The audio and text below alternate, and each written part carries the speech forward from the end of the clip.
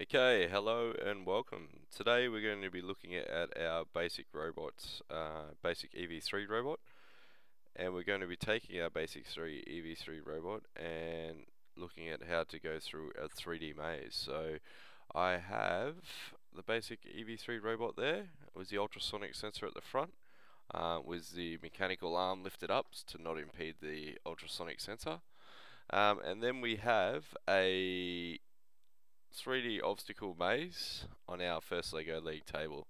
So today what we're going to do is look at how we can use our ultrasonic sensor at the front to navigate through this maze by stopping and doing a series of turns and stops. So we're going to drive for a lot of wait for blocks, and we're going to take measurements of our ultrasonic sensor at the front and stop before we reach the wall, and then turn 90 degrees and then keep going. Okay, so we're going to jump back into the EV3 program. So I'm just going to switch my camera off, back to the EV3 program. And we're going to start with a move steering block, and we're going to drive forward unlimited. So we put the move steering block down from down in the green taskbar, and we're just going to change these options here to be on.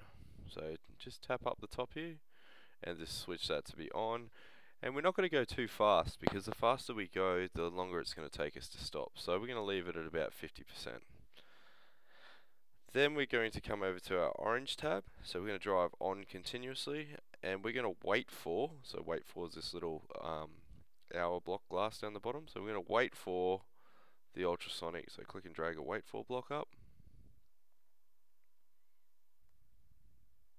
Click and drag a wait for block up, and we're going to wait for, at the moment we're waiting for time. That's what that little stopwatch is. So we're just going to click up here and change our options, and we're going to wait for, and this is where it gets a little bit tricky, because we've got ultrasonic sensors on the educational edition, not these infrared sensors.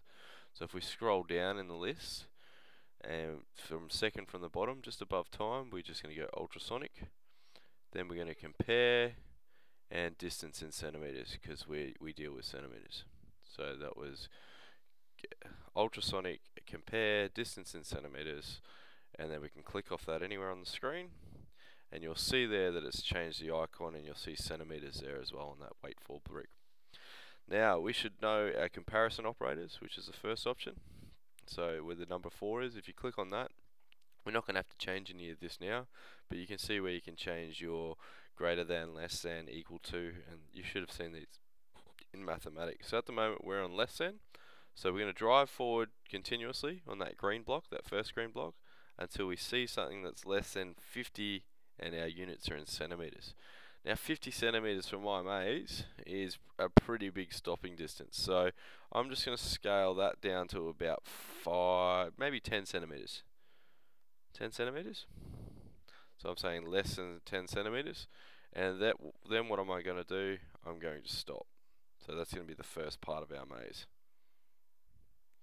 So if I go through, I'm just going to put another move steering block, and instead of being on rotations at the moment, I'm just going to click on up here and just select it to be off. Okay. Now I'm already connected to my robot, because I can see this down the bottom corner here. I can see the name of my robot is called EV3P, and I can also see the measurements on B and C. So if I go and move my robot a little bit, you'll see the values down the bottom there on the motors and stuff change. You'll also see down the bottom there on port 4, down the bottom here, on the bottom right hand side, you'll see port 4 where the centimeters is. So I can actually push my robot up and get real live time data. I'm just moving my robot now towards the wall, and you'll see that at the moment there it's at 10.3 in that bottom corner. Now 10.3 for me is actually pretty good. I'll switch to the camera so you guys can see. 10.3 at the moment. If I move that back slightly, it's about 13, 14, 13. I might stop even at 13, I think. So I'm going to change my program. So instead of being 10, it can stop at maybe 13, let's say 15.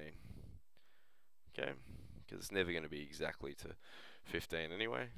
because of the stopping times. So I've got my robot there, it's saying 12.8 away.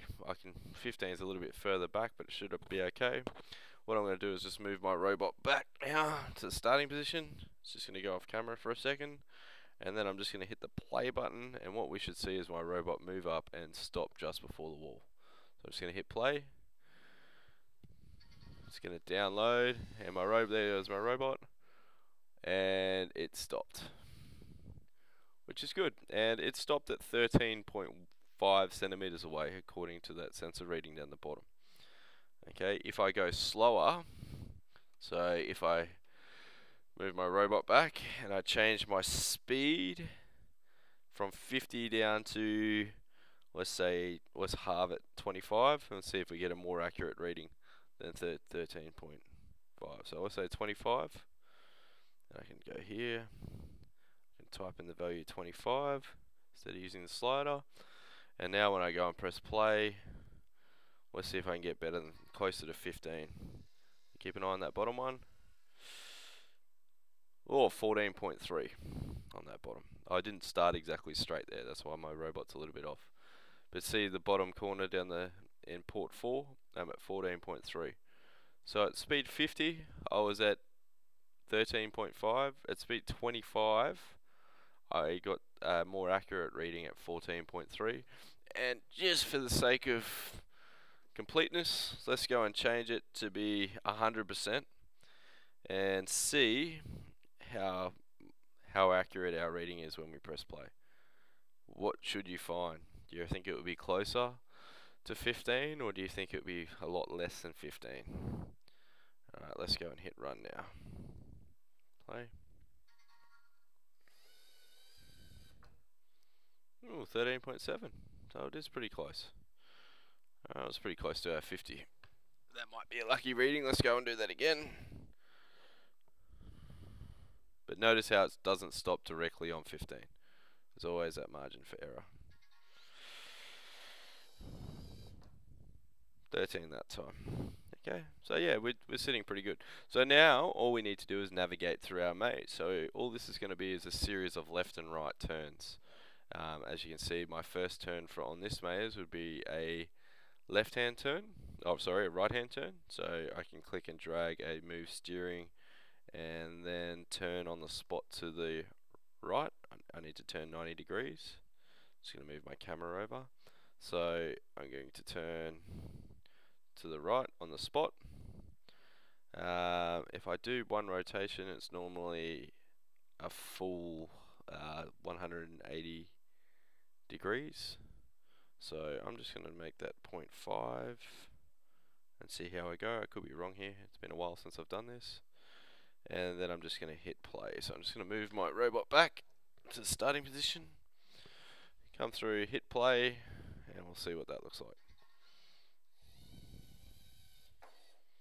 Yeah, and I'm pretty close. Okay. So then it's just a matter of repeating the process again. So then I'm just going to drive forward again and turn that on. So shift that option to be turning on. And we can go maybe 50. And we're going to do a wait for block, similar to our other wait for block that we did before, and our ultrasonic sensor. So we need to scroll down, you remember, because it's not the infrared, it's the ultrasonic. So I need to scroll down in this list. If I scroll down in the list, ultrasonic, compare distance in centimeters, and we're going to go for probably 15 again to be safe. And then once it's driven forward unlimited until it sees something less than 15 centimeters away, I'm just going to go back over to the green tab and put another move steering block in, and this time I'm going to turn the motors off again. Okay, so that should navigate us through the first part of this maze, and I'll move the camera in a sec just so we can get a bit better of a view. So let's go and hit play. I'll try to hold this camera very steady. There's my robot, it's turned. And it's through the first part of my maze. So that concludes the video for today, video tutorial. Hopefully you like maze hunting, and off you go. Cheers.